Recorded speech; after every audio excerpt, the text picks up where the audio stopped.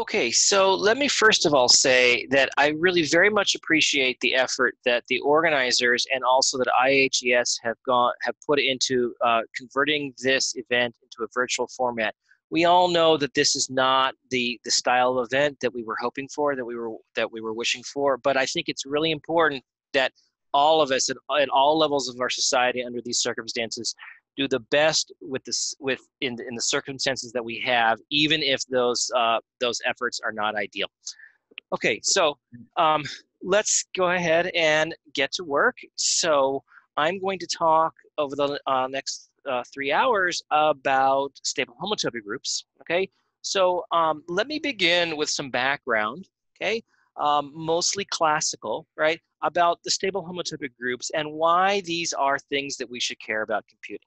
Okay, so what so S naught, right? This is the name of the unit object in the stable homotopy category. Okay, and it's the unit object in the sense that if you smash any spectrum X with S naught, you just get X back again. Okay, so it's the unit of that object, and the stable homotopy groups are basically, by definition, they are the graded endomorphisms of S naught. They're the graded endomorphisms of the unit object. That's what we're talking about, right? And as we know from many examples, the endomorphisms with the unit object control the structure of the entire category, right? So these pi star actions, these actions by the endomorphisms have a lot to do with the structure of the entire category. Okay, so for one very concrete example, we could think about the class of two-cell complexes. So two-cell complexes are the spectra that you get by taking a sphere spectrum, mapping it to another sphere spectrum, and then taking the cofiber. Okay, and then and then this SK, right? That's the shift of this one to begin with, right? Okay, so so these two-cell complexes X, of course, they're in correspondence with the elements of pi star, right? There's this map that you took the cofiber of to get X, right? So if you want to classify two-cell complexes, you have to compute the stable homotopy groups. Okay, so that's one sort of like very naive way in which these sort of pi star, these elements of pi star tell you about other parts of the category.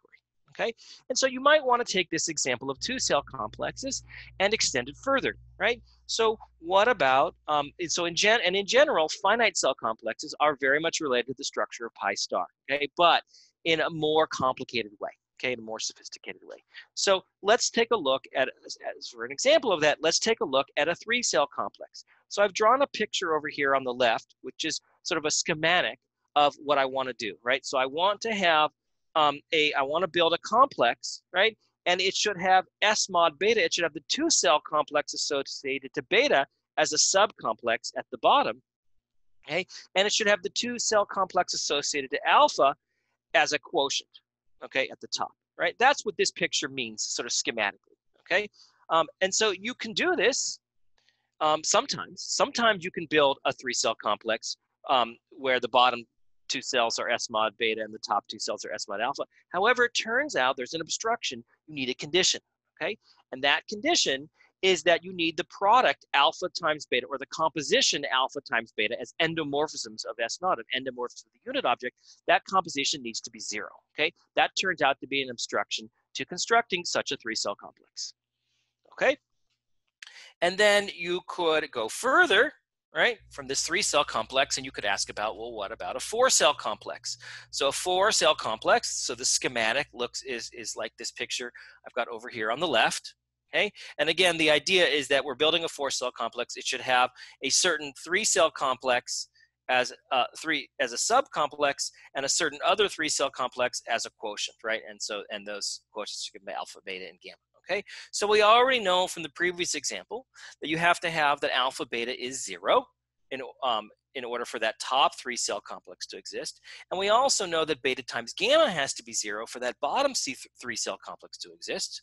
Okay, and then it turns out there's an additional obstruction. There's another obstruction to actually putting all of these things together into a single four-cell complex, and that has to do with the total bracket alpha comma beta comma gamma. Okay, you need this total bracket to vanish, or at least to contain 0.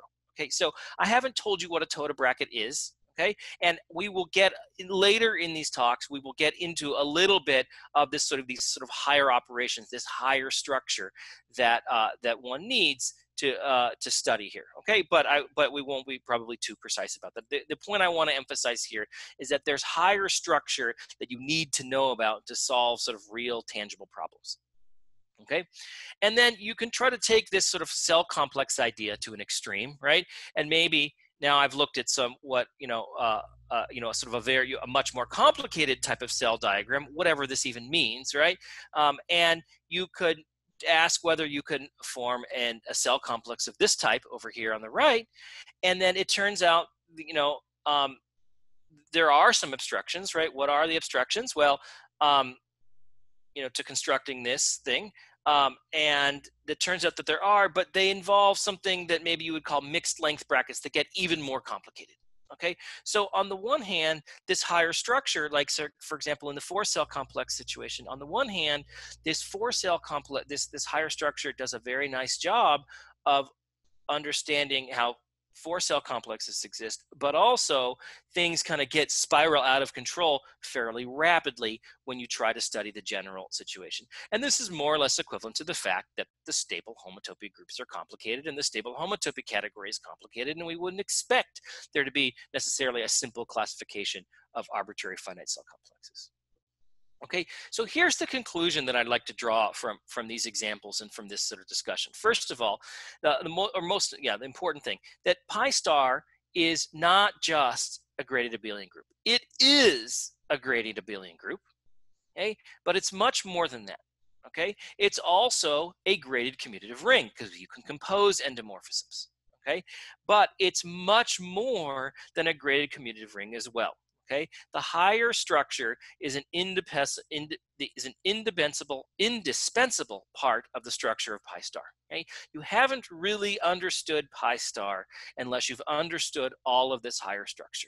Okay, and that's something that people who spend time making explicit computations of stable homotopy groups spend a lot of time worrying about this higher structure, digging into it because it reveals so much of what's going on.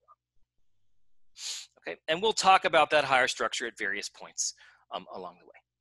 Okay, so everything I've said so far was sort of background motivation about classical stable homotopy theory. Okay, and let me point out that that much of this same story applies just as well in motivic or equivariant or other contexts. Okay, the motivic stable homotopy groups or the equivariant stable homotopy groups will control finite cell complex constructions in those contexts as well.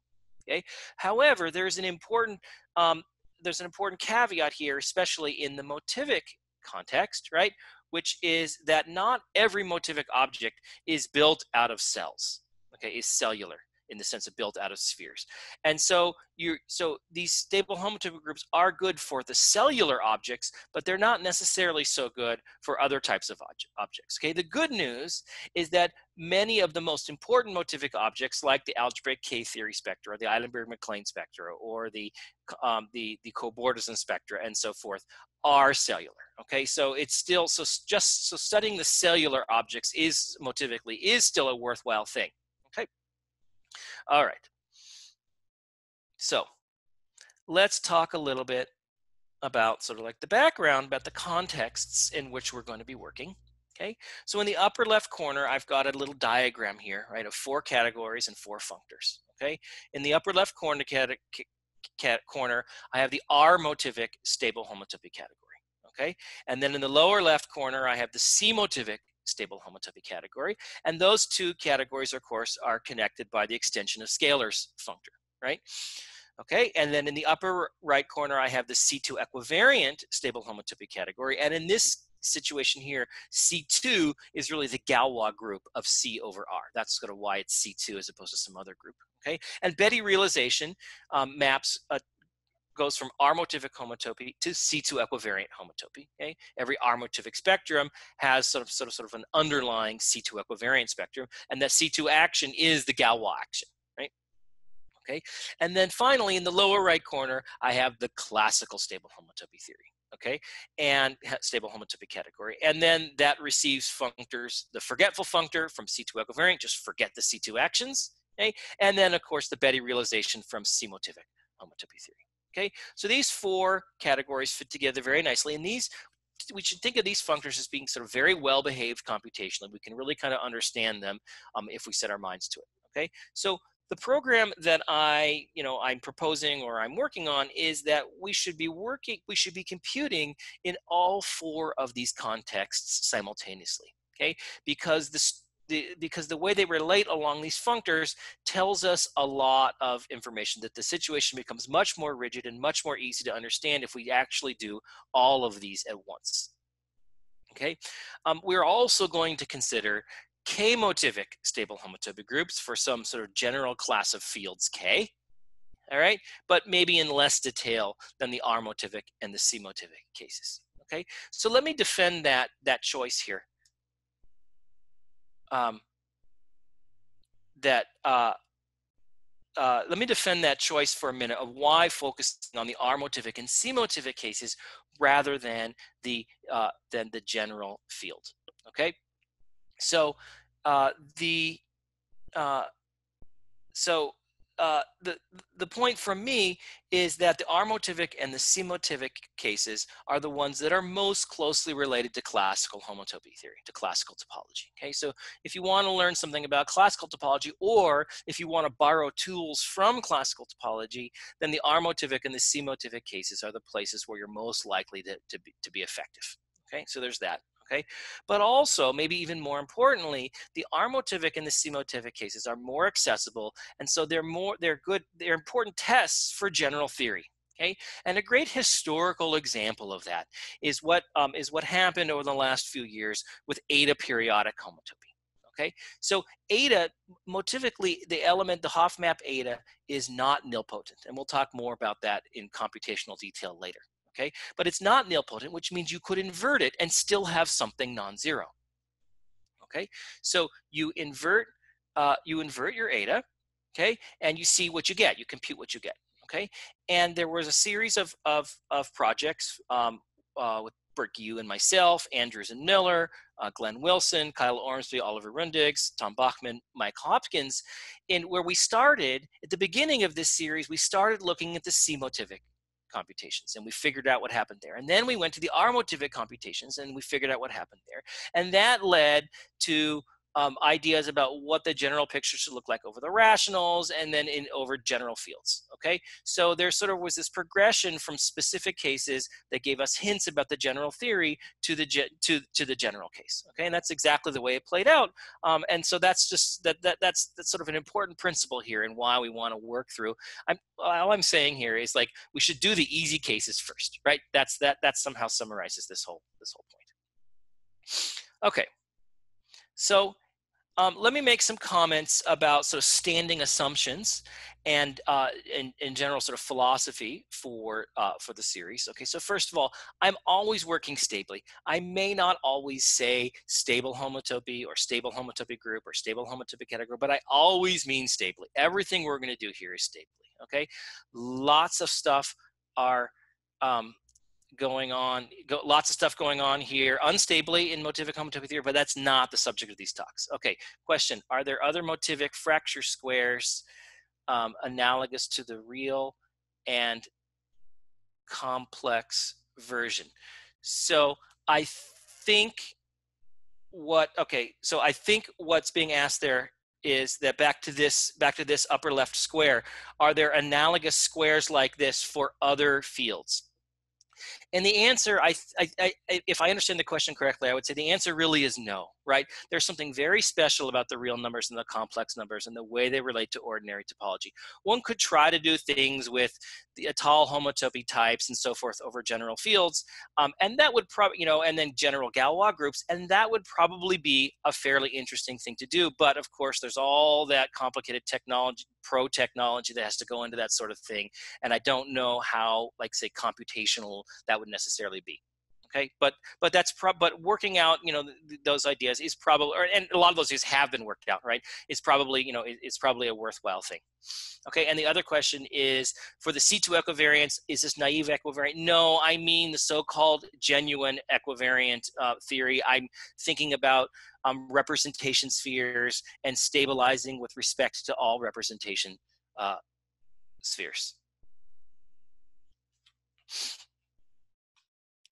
Okay, All right. Okay, so we're always working stably. Usually we'll have completed it at a prime, okay? And usually that prime will be 2, okay? There are some places, some parts where things work integrally, but if you're going to do computations, as a general rule, you have to work 1 prime at a time. That's just the price you pay for actually getting explicit computations out of things, okay? And and there are ways of reassembling all this this primary data into integral stuff with the with all the usual sort of like technology. Okay. Um, another standing assumption that I'm going to make is that I'm studying the stable homotopy groups here. There's another perspective on what sort of like the fundamental invariance of the motivic homotopy category is, and that uses the idea of studying homotopy sheaves. Okay, uh, and the homotopy sheaves are more powerful in that they can then help you study objects that are not cellular, and so you can do much more interesting geometry and arithmetic with them. The downside, of course, is you lose a certain amount of explicit computational ability when you're working with these abstract sheaves. Okay, and the connection between them is that the homotopy groups that I'm studying are the global sections of the homotopy sheaves. Okay, so that's what we're going to be talking about. Okay, and I sort of, as I already alluded to before, we will complete as necessary to make whatever spectral sequence we're studying, will complete as necessary to make that thing converge. That might mean completing at a prime P. That might mean completing at that hop, also completing at the Hopf map eta. You might have to do something where you take the effective completion of a spectrum, and so on and so forth. Okay, so I am not going to make a big deal about this out of this completion stuff. Okay, generally speaking, there is some work to be done about these convergence issues and about the behavior of these completions, and typically this work is manageable. Okay, it's not trivial, but it's manageable, right? And so we can get these spectral sequences to converge in reasonably nice ways. Okay, my job is not to worry about the convergence. My job is to sort of figure out what the computations are, right? And so that's what we'll talk about. Okay, question. Is it then known that what about a homotopy sheaf version of the motivic atoms spectral sequence? So that is a good question. Off the top of my head, I have never thought that through. Maybe some other people here have some idea. That my instinct tells me that it should work just fine. The problem is that abstractly, you should be able to set up such a thing just fine. However, it's not at all clear that you're going to be able to make this sort of fundamental computations to get things off of the ground. Okay.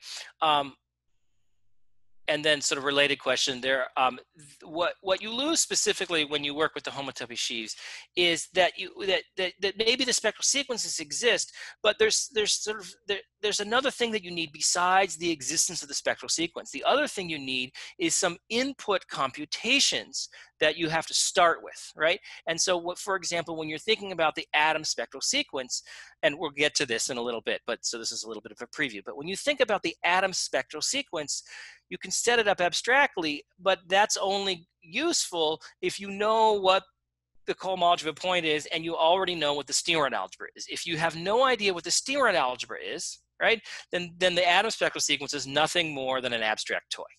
Okay, so that's the problem with the sheaves, right? If you're going to sort of work with the sheaves, you're probably going to, I don't know, I don't want to speculate right here live about what you're going to need, but I have a feeling that those input computations are just kind of like, not really things you can write down.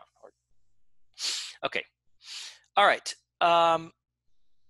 So we'll complete as necessary, and then finally one last comment here about just about notation is that the grading convention that I will adopt is, in this form P comma Q. This is the grading convention that Vygotsky used.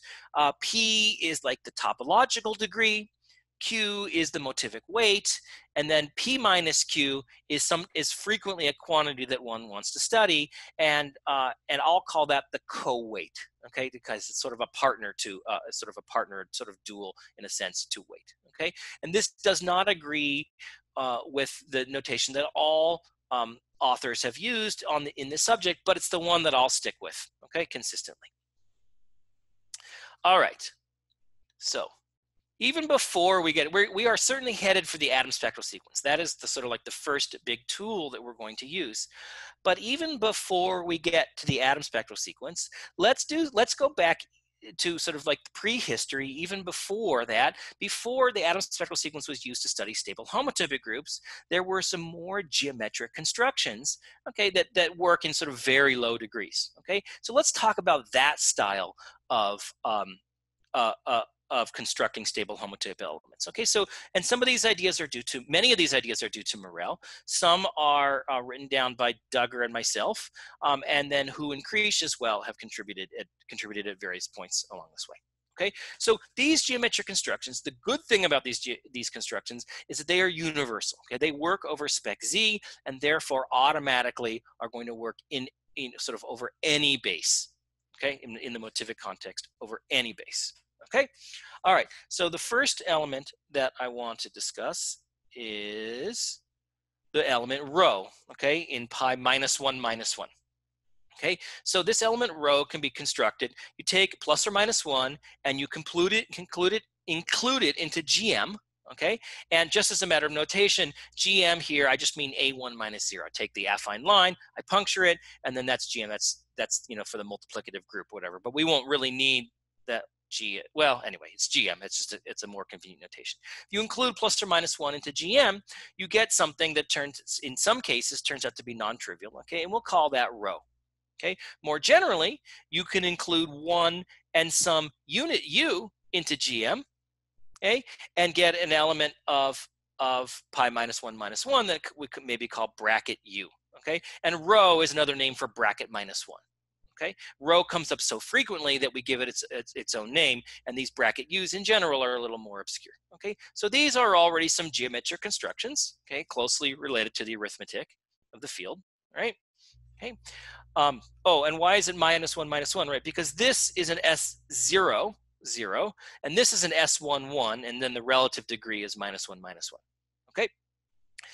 Then there's an element epsilon in pi 0, 0. So that's the twist map. You have GM smash GM. You have a symmetry, right? Swap the factors to GM smash GM.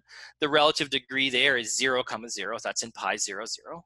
Okay. And because it's a twist map, not surprisingly, this epsilon controls commutativity. And we'll write down a formula in a minute for what exactly I mean by that. But epsilon is essential if you're going to want to study some form of commutativity.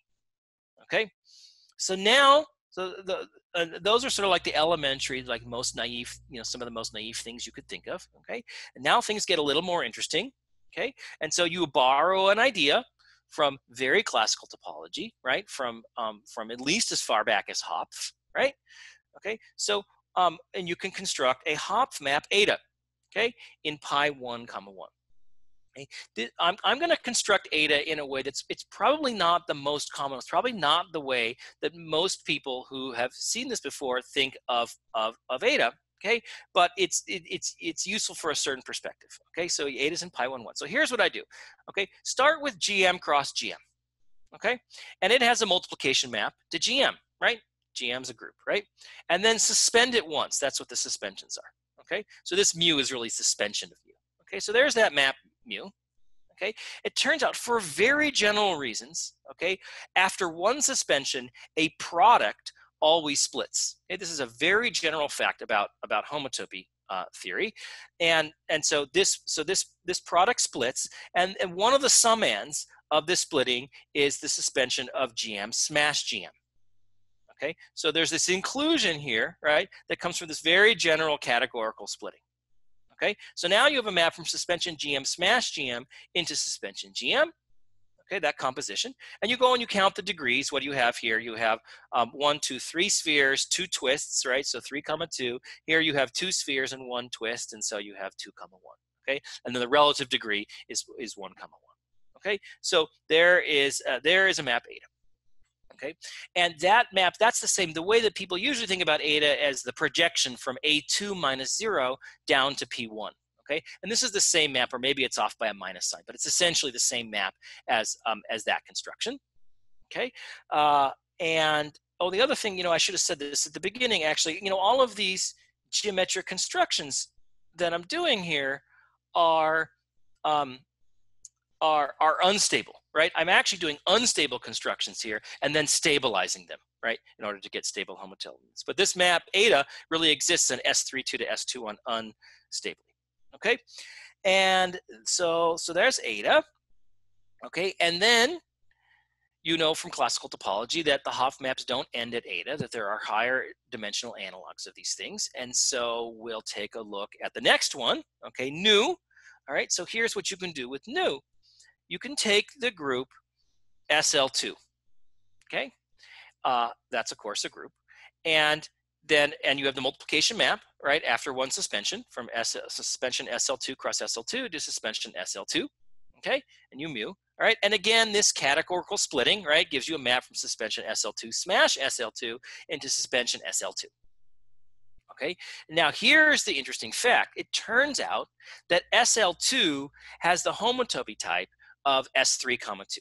Okay, that's not that's a relatively easy geometric thing you can do. You just look at columns that have to be, and determine it has to be 1, and you can kind of contract, things down and get that equivalence. That's not a very hard fact, but it's an observation. Okay, and so then SL2 is an S32, SL2 is an S32, SL2 is an S32, and you go up and you count degrees, and you end up with a map from S74 to S42. Okay, and then that gives you a construction nu that works unstably, and it works over any possible base. Okay, finally, something weird happened here. Hang on a second. This is supposed to be S74. Okay. Now, with sigma, a new complication arises. The new complication is that you can't model sigma as this kind of Hopf construction on a group object. Okay, what you have to use is a non-associative multiplication. Okay, but you can show that over any base, S7, 4 has a non-associative multiplication, okay? And then you use that non-associative multiplication in the same way as before, using that splitting to get a map from S15, 8 to S8, 4, and that's pi7, 4, okay? So great. So that's the classical stuff, right? And now we know from classical history that you can't really expect to go much further at this sort of naive level, right? That there's something maybe more sophisticated. If you really want to go further, there's something you have more sophisticated that you have to do, okay? But before we dive into those more sophisticated techniques, let's talk a little bit. So we've got these elements, rho, bracket u, epsilon, eta, nu, sigma. And let's talk a little bit about relations amongst these things. Okay, so Hu and Krish proved a very nice result. It's basically a Steinberg relation that bracket u times bracket 1 minus u always equals 0. Okay, and epsilon squared is 1. That epsilon was the twist, and so if you twist twice, of course, you get the identity. Okay, and here's the formula. I wrote it down here for the formula for graded commutativity. If you want to compare alpha beta and beta alpha, what you have to do is possibly put in a minus sign, right? And possibly put in an epsilon factor, okay? Depending on the degree of alpha and beta. Okay, the exact formula here is not so important right now. You can look that up later if it's a formula that you want to use. But the point is, if you do the kind of like the diagram chasing and you figure out exactly what happens when you swap factors around, you have a plus or minus 1 and maybe an epsilon in there as well in order to switch things, okay? And that's sort of a really interesting wrinkle.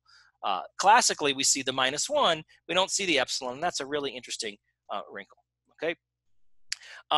You can show that rho times 1 minus epsilon is 0. You can do this geometrically. You can construct complexes and show that this factors through something contractible, right? Same thing with eta times 1 minus epsilon, eta times nu, and nu times sigma. You can show all of these relations here. You can show them geometrically by constructing, complexes that constructing objects that are contractible that these compositions factor through. Okay, and of course, for those who know about this stuff, what you're seeing on this slide is a lot of information about Milnor-Witt K-theory, right? Some of what's going on in Milnor-Witt K-theory is appearing in some of these formulas. Milnor-Witt K-theory is saying even more than that, and I don't want to get into that in these talks, but I just want to sort of make a nod to that whole circle of ideas that you can that you can develop them further. Okay, so instead, I'd like to go in a different direction. Okay, so how might you go deeper? How might you produce more stable homotopy elements? okay? Well, one thing you could do is you could follow Toda's classical work. So Toda carried out some sort of amazing stable homotopy group computations with really very little technology, like without using things like the atom spectral sequence. He was able to go remarkably far into the structure of the classical stable homotopy groups. And you could try to follow the approach that the kind of approaches that he adopted. For example, you could use Toda brackets.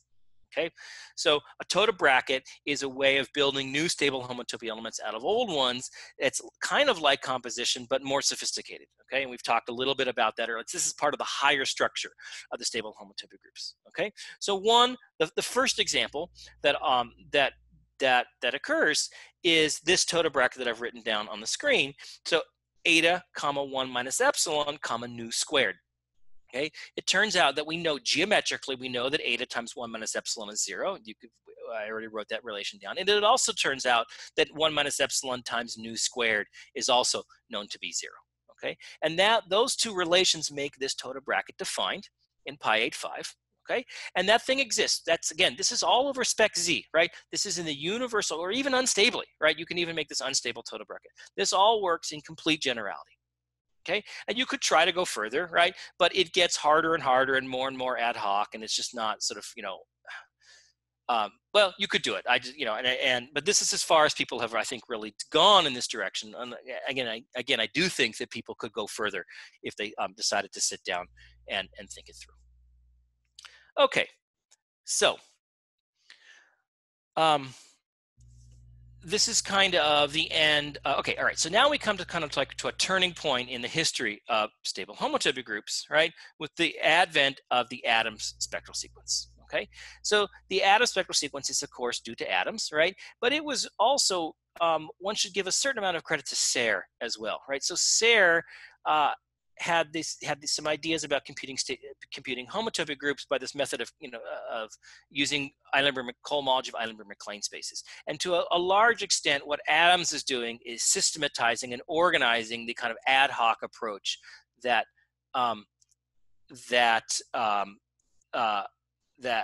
Serre was sort of trying to describe. Okay, question: do we have motivic, Moholt, root invariants defined? So yes, there are root invariants running around in this story. There are a few different ways that a few different things you could mean by that. Okay, and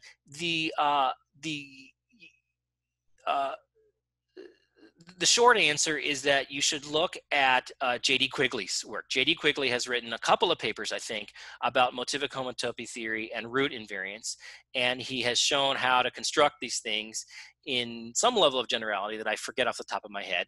And he has carried out some computations, right, and kind of indicating what maybe these things are good for. Okay, and there's another sort of, since we're on the subject of root invariants, let me also say that one of the sort of ongoing projects that I and some of my co-authors have is to use ℝ-motivic homotopy theory to further our knowledge of classical root invariants. Like, I think that ℝ-motivic, the homotopy theory, can beat the classical topologists at their own game, that we can do better at computing root invariants if we use a little bit of motivic homotopy theory. Okay. All right. And it looks like in the chat that there was a link posted to J.D. Quigley if you want to know more about motivic root invariants. That's a good question. Okay.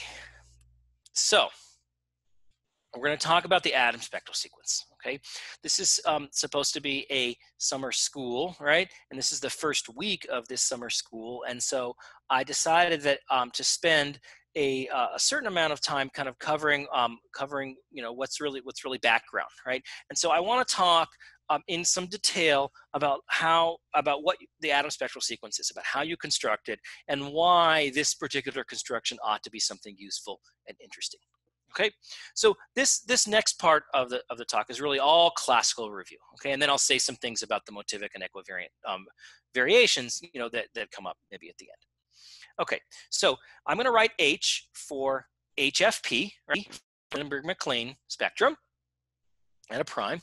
Okay, and I write P, but really in my own head, I think P equals 2 because I'm always working at 2. But I guess we don't need to do that here. Okay, and H star, right? The coefficients of H star is FP, right? That's easy enough. Okay, and then the other thing we need is H star H, or in other words, the homotopy of H smash H. Okay, and that's the dual Steiner algebra A star.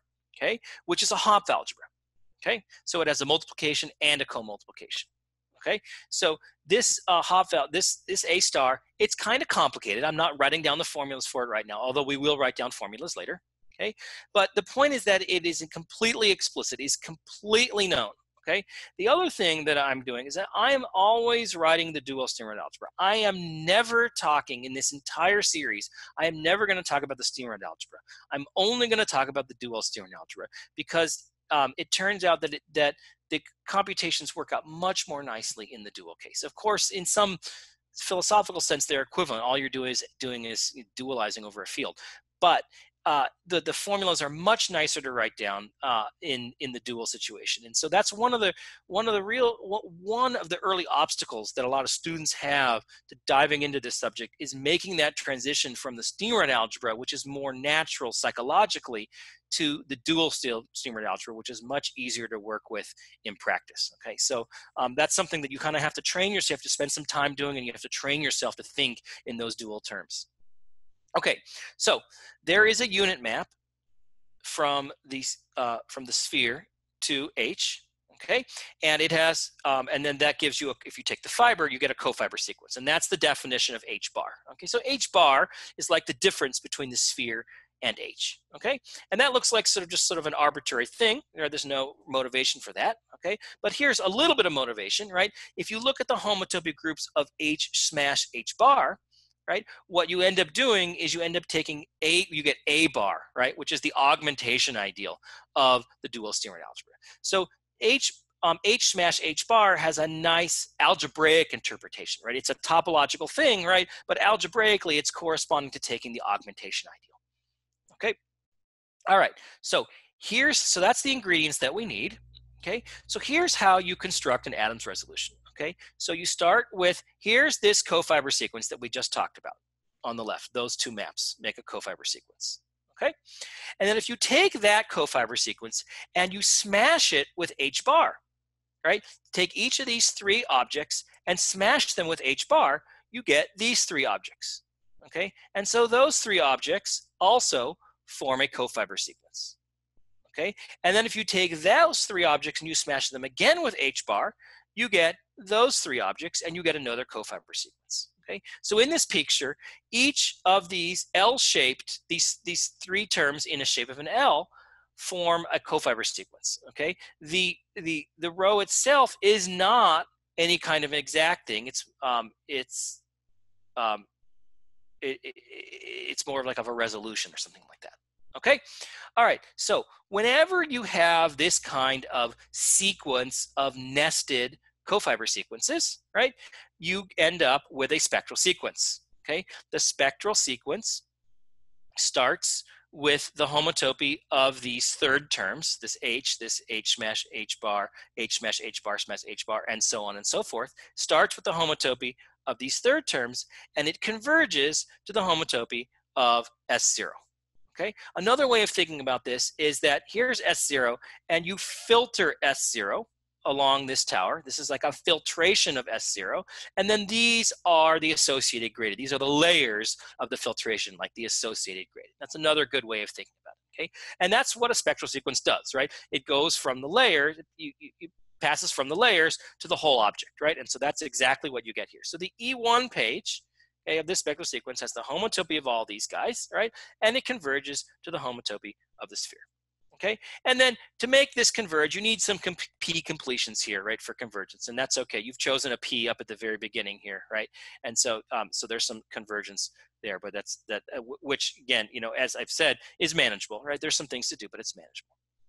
Okay, so this looks fine, right? But what's really going on here? Why would you do this? What makes this sort of anything useful other than just some like arbitrary, like, you know, crazy arrows that I've written down on the screen? Well, it turns out that this E1 page is totally computable, right? We know a lot about H smash H bar. H smash H bar, I wrote that down earlier, that's the augmentation ideal. Okay, and it turns out when you smash with more powers of H bar, it still is computable, okay? And so what you get in this E1 page, I've written it out here more explicitly, okay? You get an F2, that's from H, that's the homotopy of H. You get an A bar, that's the homotopy of H smash H bar. And then you get the second tensor power of A bar. That's what this homotopy turns out to be. That's not very hard, it's a little bit of a computation, and you can get that that's the second tensor power of A bar. And then the third tensor power and the fourth tensor power, and so on and so forth. Okay, so this E1 page, this has a name. This is called the Kobar complex of A. Okay, we'll talk in more detail about this thing later and carry out some computations. Okay, what this thing is a differential graded algebra whose homology is the X groups of the ring A over with coefficients in F2 comma F2. Okay, so this Kobar complex is sort of like it's a fundamental object, right? It's a key tool for computing X. Okay, and this observation I think is really, now that I've written this down, I think now you can go back and you can look at the motivation for what the Adams resolution is doing.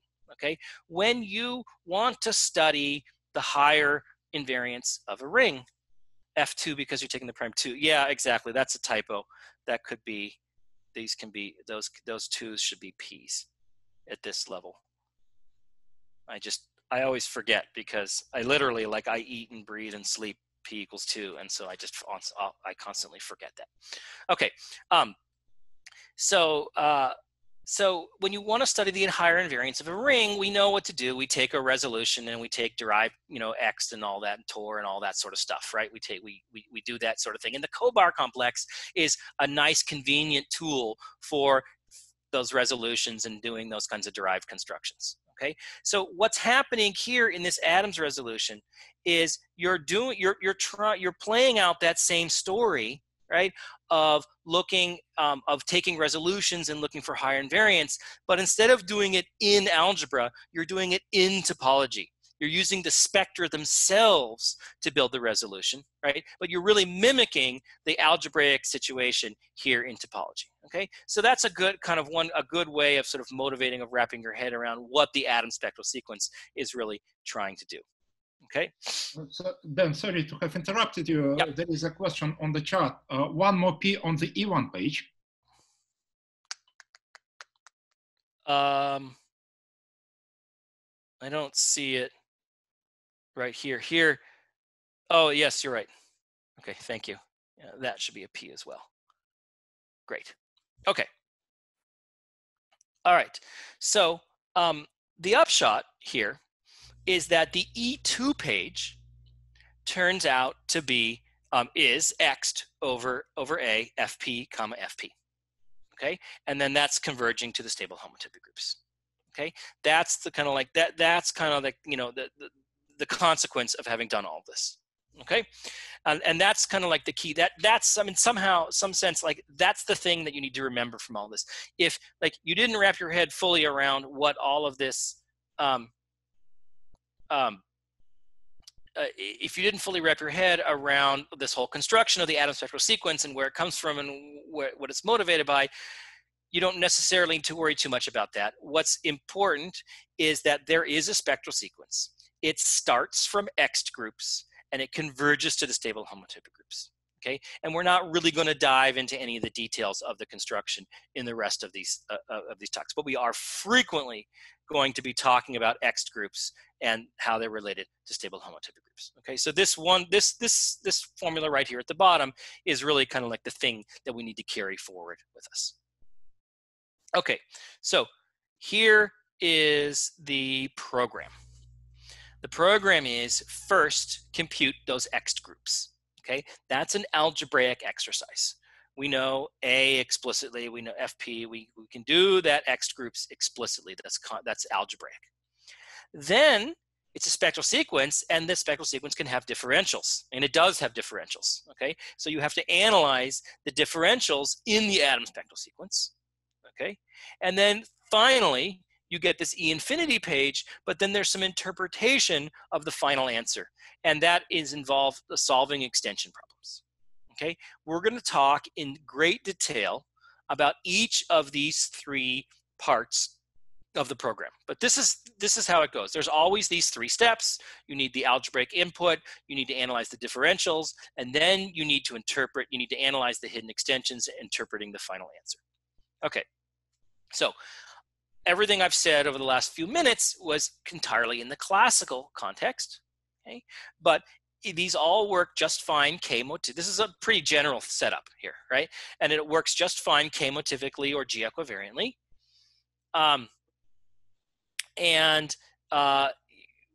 The key point is you need to know about the cohomology of a point, or the homology of a point, I guess, and you need to know the dual steerant algebra explicitly. If you know the dual steerant algebra explicitly and you know the homology of a point explicitly, then you're ready to go. You can start an atom spectral sequence project. Okay,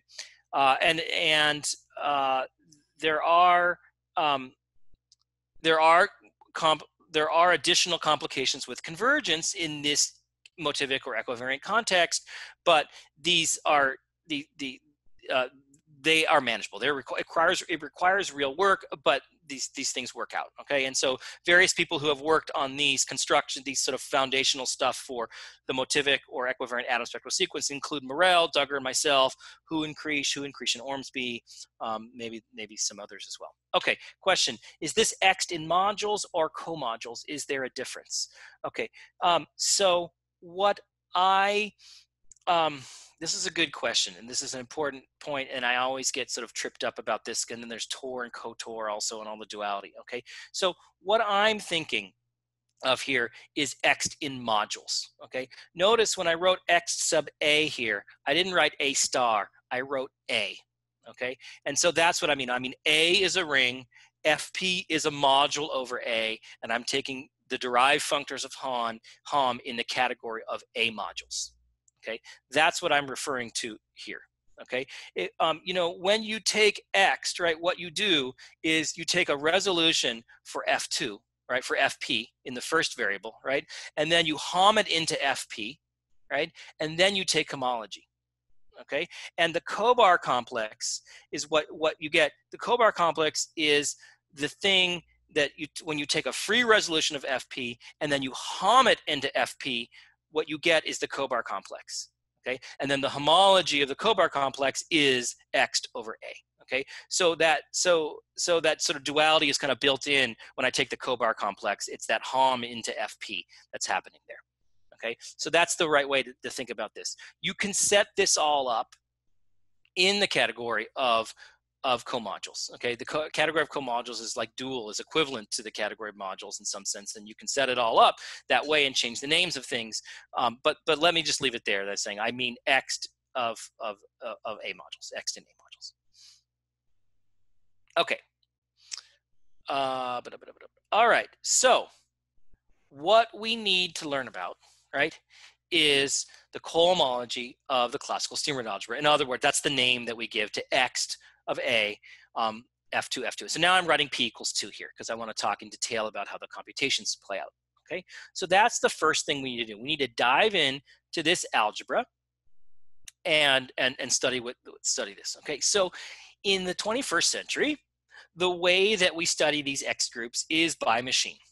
Okay, computers love to do linear algebra, and we can ask the computer to construct minimal free A resolutions of F2 as long as, and it will hum along for a few months and produce all kinds of great data. Some people who are closely associated with this idea are Brunner, Nassau, and Guozhen Wang, who at various points have written and implemented effective software for doing this. Okay, these computations are effectively implemented in a very large range. Okay, out to like say maybe 200 or more stems. Okay, far beyond our ability to interpret it. Okay, and that will always be the case, right? So we should take the computer data essentially as given, right? We have as much computer data as we want. Okay, so I am going to switch now. Let's take a look at what this ends up being. Okay, and we'll talk more about where this comes from in later points. But for now, I just want to dive in. I want to sort of look. Let's just look at some data. Okay, So what you're looking at here is a classical X chart, okay, or a classical atoms chart, okay. What you do see off to the right, you see some blue and red lines. Those are atoms differentials, which I don't want to talk about now. We'll come back later and we'll look at this chart again. This was the chart I had available, and so I used it, right? But we want to kind of ignore those blue and red lines and just look at the black dots and lines, okay? So this is what you get, right? There's this huge bi-graded group, okay? And it starts off looking in low dimensions. It starts off looking not too bad, okay? It seems sort of manageable, right? And even in this range, right, there aren't too many dots. It sort of seems manageable, right? And as you go out further, things get more complicated, but still not too bad. It's getting a little bit crazy around here. And then things get worse, and you sort of, maybe more and more irregular. If I zoom out a little bit, I can show it. This chart goes out to 70. We have charts that go much further than that. But that obviously, but going out to 70 kind of like proves the point. When you get out into this range, things get, and again, we kind of want to ignore the colored lines, but even just look at the number of dots. Like right here in this degree, there are 3 different dots, right? So things get a little bit complicated, okay? You can see some regular patterns, right? Like if you look up along the top, you see this regular repeating pattern there, okay? And you also kind of see some parallelograms that kind of regularly repeat along here. And there is some regularity at the top of the chart, and there's a lot of noise along the bottom, okay? So this is what happens. You start with the Stingray algebra, you start with F2, you compute X, and you get this thing, right, that has structure, that has, periodicity, that has some regular structure, but also has a lot of irregular structure, okay? And that's what you expect. As you go into higher and higher stems, you expect to see more and more complications, more and more irregularities end up occurring. Okay, all right, so that's not meant to be, so there's no detail here, right, of course, and that's not the point. This is sort of more like of a cultural kind of presentation rather than anything, in specific, but to give a sense of what's going on. I should mention, well, while we're looking at this and the things we've talked about before, this guy here, H0, that guy detects the element 2, okay, and that's 4, and that's 8, and so forth. H1 detects eta in pi 1, H2 detects nu in pi 3, and there's sigma in pi 7. Okay, we talked about eta, nu, and sigma, the motivic versions of them, but these are the classical versions, eta, nu, and sigma in pi 1, pi 3, pi 7. Okay, and we also talked about this bracket in pi 8.5, right? And we talked about this sort of like way you could construct another element in pi 8.5, and that's corresponding to this element right there called C0. Okay, that's how I knew to write down that particular total bracket, because I knew that C0, that's the next thing that you might be interested in, right? And so so I wrote down a bracket for that next thing. And then pH1, you could try to write down a bracket for pH1 and pH2 and D0 and so forth, right? And these would be perfectly worthwhile things to have constructions of. Okay, so you're already kind of picking up a lot of information just by looking at this chart kind of qualitatively without even worrying so much about where things exactly come from. Okay, so now the other thing I want to do, and again, this is,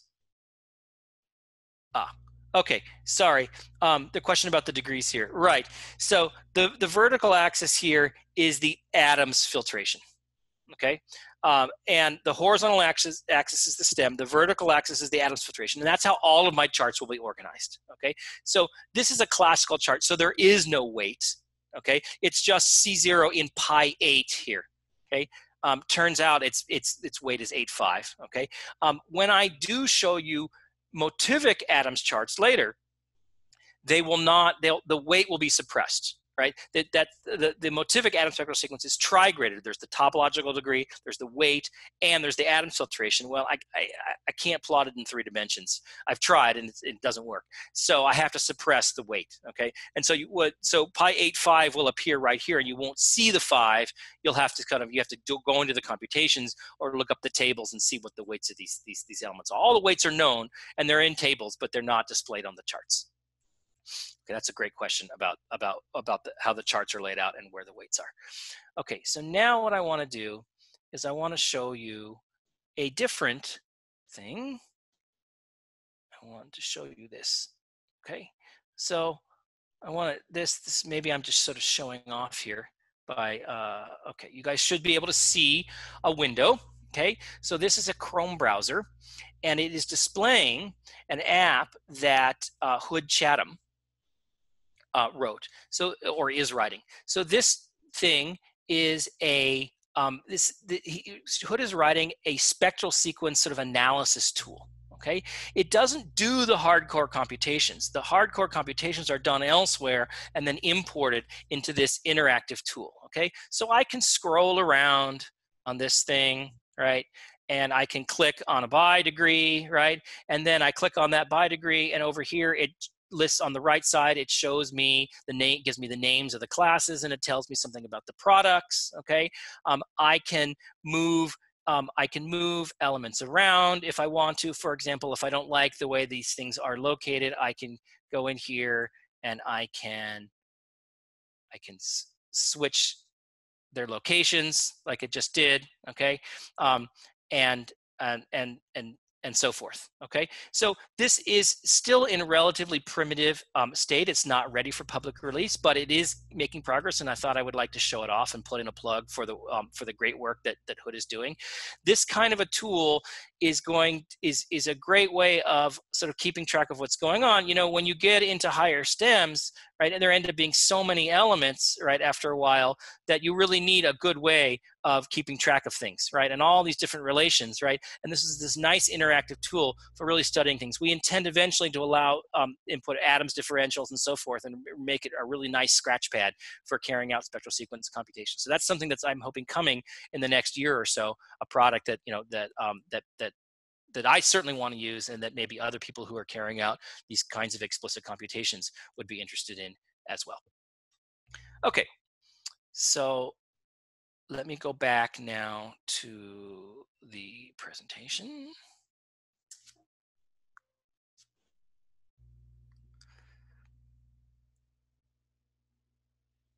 Okay, and I want this one. Okay, so what I want to do next is talk about how studying these Ext computations in more detail. What's really going on in these Ext computations, okay? And a good, sort of like the most naive way to tackle these Ext groups to begin with is to study the Kobar complex, okay? So I want to say a little bit we're almost out of time for today, so I'll say a little bit about this now, and then we'll pick this up again, I think, on Thursday, the next talk. But we'll start talking about it now, okay? So first of all, I've been talking about the dual steering algebra, but I haven't told you what it is explicitly, okay? So what it is a polynomial algebra over on generators zeta 1, zeta 2, zeta 3, and so forth, okay? And this is a computation, this is due to Milnor, okay? But this thing is a Hopf algebra, not just an algebra, okay? It's got a product and a coproduct, okay? And the coproduct, I've written down a formula for the coproduct over here on the right. Okay, so this is a complicated formula with a lot of moving parts and not so easy to understand. And I don't expect you to sort of stare at this thing and memorize and wrap your head around it fully. Well, one thing to remember is that the coproduct in the dual corresponds to the product in the steam-word algebra. So in the steam-word algebra, you have these adem relations, right, that have to do with the product structure. The adem relations are somehow encoded in this coproduct information here. Okay, the product, the nice polynomial product over here, corresponds to the coproduct in the steam-word algebra. That's the Cartan formula. The Cartan formula is a nice regular thing in the steam-word algebra, and that's corresponding to the nice regular polynomial structure here. Okay. One thing that I want to point out is that what are the primitive elements? The primitive elements are elements whose coproduct is just themselves tensor 1 plus 1 tensor themselves. Okay, and the elements that are primitive are precisely zeta 1 2 to the n. Okay, and that's it. Okay, if you take anything else other than zeta 1 to a power of 2, then you're going to get something that's not primitive. Okay, so that's kind of an important point that we'll see in a minute here. Okay, so the Kobar complex is, we've talked about this, F2 A, and I guess I mean A bar. Okay, and then A bar, tensor A bar, and so on and so forth, okay?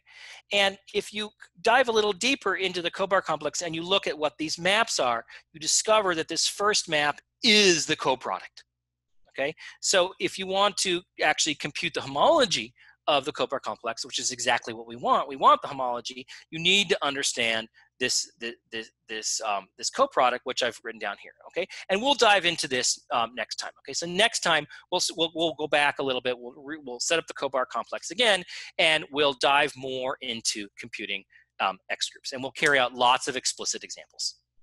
Okay, I think that's a good place to stop for today. Okay, many thanks indeed, and let's thank the speaker. And so, are there any questions? Please raise your hand over the chat, please. There is a question. Yeah, are there people working with motivic? He wrote ANSS, which is Adams-Novikov spectral sequence for other primes pre. And Adams-Novikov spectral sequence is something to work on. But what we've been talking about today is Adams spectral sequence at other primes. So not so much. Okay, there are some philosophical reasons to anticipate that while the motivic Adams spectral sequence has been sort of really interesting at the prime 2, that at odd primes somehow things are a little bit more kind of just like the classical story with some extra weights thrown in and a little bit of curiosity. Okay, there are some indications that has been, or let me rephrase that. Let me say the conventional wisdom over the last 10 years has been that somehow the odd primary computations will be like classical with a little kind of like, perturbation, a few little wrinkles, and that the p=2 computations are somehow much more fundamentally interesting. Over time, I'm becoming less and less convinced of that conventional wisdom. So I consider sort of like this odd primary computations to be a sort of a wide open subject. I think there's a lot of room for someone to dive in and really sort of tear these things apart and see what's going on and and try to get a better understanding of what's happening there. So there is some work, but there's really nothing like real well developed. Okay, other question. Any special cohomology theory such that sigma or nu is not 0? Okay. I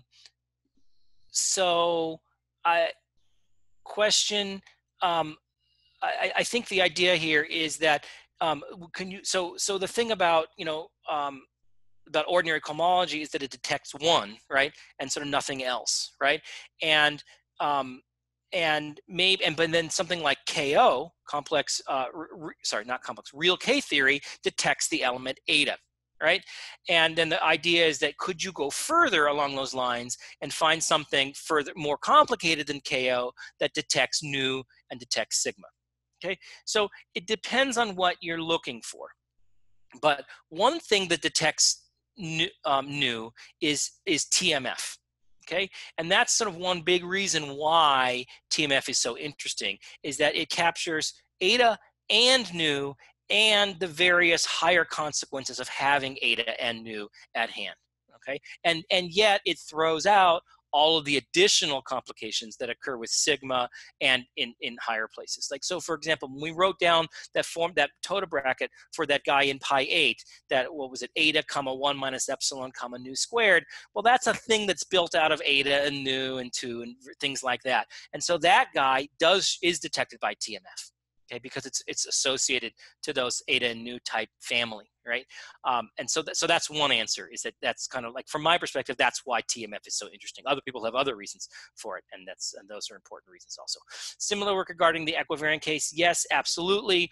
We are in the midst of cranking through the atom spectral sequence for the C2 equivariant atom spectral sequence anyway, and we are making progress. I'm hoping by the end of the third talk to at least talk a little bit about that. That's time permitting. We may or may not get to that, but absolutely, one can see there's work there by Bert Guillou and myself, Mike Hill, Doug Ravenel, Bert Guillou and myself, and Hannah Kong has also made some progress along those lines. Milnor-Witt K-theory know about nu and sigma. Milnor-Witt K-theory does not know about nu and sigma. I wrote on that slide here. I can share that. Let me find that slide. I wrote on this slide, I'll see also Milnor-Witt K-theory. What I meant by that was that many of the formulas that I wrote down, many of the constructions and formulas that I wrote down in this section are related to Milnor-Witt K-theory. Not all of it. In particular, the nu and the sigma are not in Milnor-Witt K-theory, but the eta, the rho, the 1 minus epsilon, the bracket u, that part of it is really sitting inside of Milnor K-theory. I'm sorry for that. That was my fault for writing a confusing slide. Okay. Equivariant dual stingray algebra for P and odd prime. So yes, lots is known about the equivariant stingray algebra at even primes and at odd primes. The thing to remember is that you have to have a group as well, okay? So it depends on what group. If you're working with C2, then I think we know both the odd and the, we know the two primary stingray algebra. We also know the odd primary stingray algebra, but the odd primary stingray algebra is not very interesting. It's C2. C2 is a group of order 2. We expect the P equals 2 computations to be more interesting than the odd primary computations. For CP, for an odd prime P for CP, I think that this is now known. And maybe in slightly more generality, what I would look at is, I would go, I don't have the top of my head, I don't have the answer, but I would go search for things that Igor Krish and various co-authors have been writing about this, and I forget exactly what, but there is sort of an ongoing program to expand these kind of steam-rod algebra, cohomology point computations into larger and larger classes of groups, okay? And unfortunately, things get kind of really complicated really quickly, and we're not ready yet to dive into atoms computations with those types of things yet, because they're just, even C2 is really giving us a real challenge, and the bigger groups are just going to be a nightmare at this point. Although eventually we'll get there, but that's off in the future. Atom type spectral sequence based on Chow-Witt cohomology. I have not thought about that. I'm not exactly sure what you mean by Chow-Witt cohomology. I think maybe you mean something like KQ, or KQ with eta inverted or something like that. So maybe you're kind of getting at some sort of version of, this BO resolutions. Yeah, so yeah, I think you mean KQ with eta inverted then maybe. I don't know. What that reminds me, the question, Sean Tilson's question reminds me about Chow-Witt cohomology. Reminds me of is this story of BO resolutions. So Mahowald and co-authors attempted to mimic the atom spectral sequence, but instead of using cohomology H, ordinary cohomology, they used something like KO, real K theory, and they tried to carry out an atom spectral sequence type analysis for KO. Okay, and they got a fair ways, right? And they saw some interesting structure that you couldn't see otherwise. So it was partly successful, but the computations also get very complicated. And so it was, as I say, it was only partly successful. Some of that KO story is now being developed in the motivic context. So who is this? So Dominic Culver and J.D. Quigley and maybe some other people as well are working on that sort of thing. Okay, Mark Levine is saying that Chow-Witt is like a version of C2 Braidon cohomology. Yeah, then I'm not really sure how Chow-Witt fits into this. It's not something I've thought about. Okay, the cohomology of a point. How does one go around these computations? Okay, so oh, sorry, I'm jumping here. Wait. Let me go in order. Can you explain what E1 and E2 definition are here? Is the spectral sequence defined in a different way to cohomology theory? Okay, so I think the question here is with the atom spectral sequence, right? How are E1 and E2 defined? Okay, so E1 is defined simply by taking the homotopy of the homotopy groups of these third terms, right? Of these layers. Okay, that's all it is. It's just that. That's the definition of the E1 term. Okay, and it turns out that we know what the homotopy of these guys are, and this has to, and it's expressible in terms of the Kobar complex. Okay, so there's two steps here. Formally, E1 is this, and then computationally, we know that this equals something in terms of a bar about the augmentation ideal of the dual sterior algebra. Okay. Then the E2 page is defined to be the homology of the E1 page. There is a differential on the E1 page that goes from one term to the next. So here's how it goes.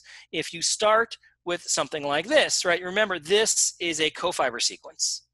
Okay, so there is a map. There's a shift map, right? The boundary map from this guy maps here. Let me draw it in color. There's a shift map that goes back there, right? It goes to the suspension of that thing. Okay, and then so you can apply that and then apply that map, and you get a map from here to here. And the same thing from here, you have applied the boundary map and then down and so on and so forth. And that map, that's the D1. Okay, so when you take the homology of E1 with respect to that differential, you get the E2 group, the E2, and that turns out to be X. And again, that's a computation, right? So formally, it's given by this composition, but it's a computation that it works out to be X over A. Okay, and then about the motivic homology of a point, how does one go about those computations? Okay, so computing the motivic homology of a point is a very deep, very difficult problem, right? This is the Bloch-Kato conjecture, right? So Vygotsky did these computations, okay? I do not feel qualified to talk about the details of that sort of thing here, and so I'm not going to say anything about it, and it's certainly not something we're going to get into in any detail. However, let me foreshadow something that I'm going to say more about tomorrow, that in certain cases now, we have a kind of a way of working around all of the deep, difficult mathematics that Vygotsky did to compute the motivic steam-round algebra and to compute the motivic homology of a point. Okay, so in certain cases, in particular, in ℏ-motivic homotopy theory, for the kinds of things that I do, we don't really need Vygotsky's computations anymore. We have another way of accessing the same results, okay, using deformations of homotopy theories. And I will specify a little bit more about that on Thursday's talk, in my second talk on Thursday. Okay, let's thank the speaker again. And the next talk is in 90 minutes, maybe less, by Tina Gerhardt at 6 o'clock Paris time. Okay, I'm seeing a comment. I'm not in a hurry to stick around to leave, and this channel stays open, right? Yes. Yes. Okay. I'm seeing a comment from Paul Arna that Sean means Milnor-Witt motivic homology. So right. So that makes a lot more sense to me. I don't know. That's an intriguing idea. I don't know. I mean, I know of this Milnor-Witt motivic homology. I don't know much about it, right? Tom Bachman, who was here, who may or may not be here right now, has been here sometimes this week, probably can tell us a lot more about that, right? So that's an interesting question. My first question is, what about the co-operations, right? What about, do we know anything about the operations in Milnor-Witt motivic homology? Because again, for explicit that may or may not be the most important question for people who study Milnor-Witt motivic homology, but for the purposes of explicit computation, that would be kind of, an important question, right? And I guess maybe the idea would be then the atom spectral sequence, in this context, then completely captures Milnor-K theory, right? Something like that might be the way that works out.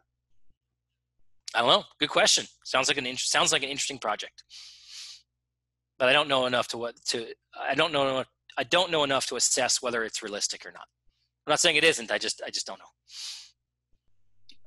Then another question from Andy Baker. Yeah, I see that. Yeah. All right. I'm getting a question. Time? Sorry? Discussions time now. Yeah. I mean, it's fun. This is fine with you if I keep going, right? As long as there are questions, yeah, right? In fact, yeah. I'm here during the day. Okay, great. Okay, great.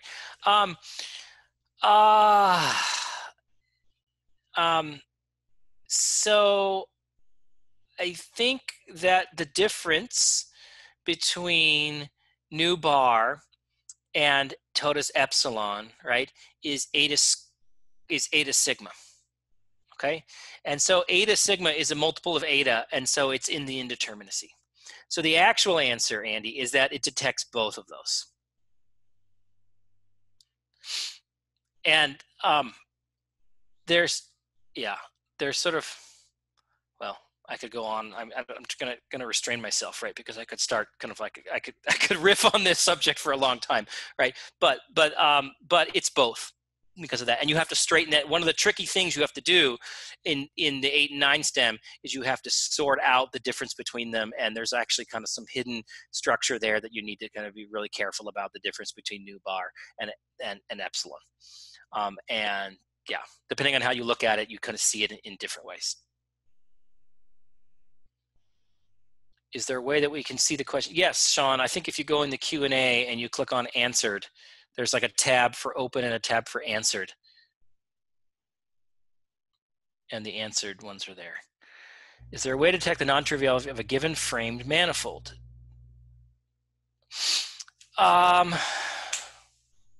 Right. So this question about framed manifolds goes back to like the early history of stable homotopy groups, right? There's this close connection between framed coborders and framed manifolds and stable homotopy groups, right? And there was some work. I mean, I think maybe even like pi3, right?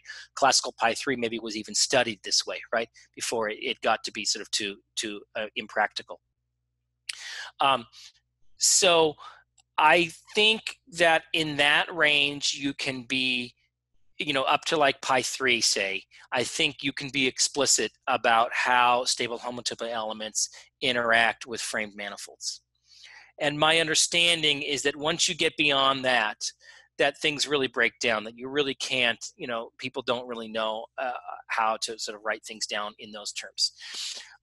In a motivic or equivariant context, I'm not even quite sure how that's going to play out. I mean, I guess there's a lot of recent work, right, about how framings relate to motivic stable homotopy, right? And that seems like kind of a promising direction. But, you know, again, because my sort of specialty, my interest is in explicit computations, I don't know to what extent that's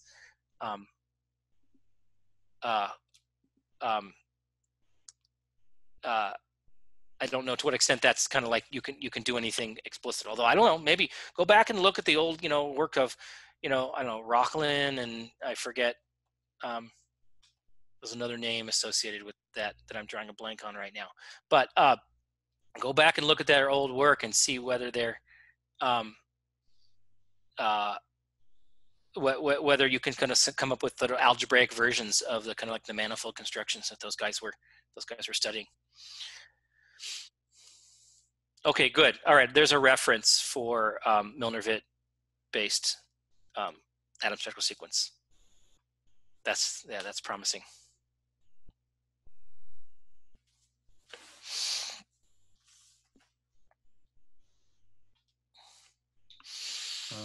Equivariant motivic homotopy theory. I mean, so, you know, inevitably one is going to need to take equivariant motivic homotopy theory seriously, right? There is some work. I'm thinking of people like Ormsby, Heller, Hu, and Kriech, right, and maybe others who have been sort of laying out foundations and some, you know, preliminary steps in the direction of equivariant motivic homotopy theory. For sure, there are interesting things there. I'd probably be doing it myself if I didn't have like a lifetime's worth of backlog of other problems that I want to solve first. I think that's a great direction to go in. I think the key idea about equivariant, the key idea is sort of like to choose the right kind of goal, right? What are you trying to do with equivariant motivic homotopy theory? And one of the things I would like to understand, to know more about, I think that we should know more about, is the quadratic construction in that context. But anyway, but this is a wide open question. So yeah, interesting stuff. The risk of asking a way to be.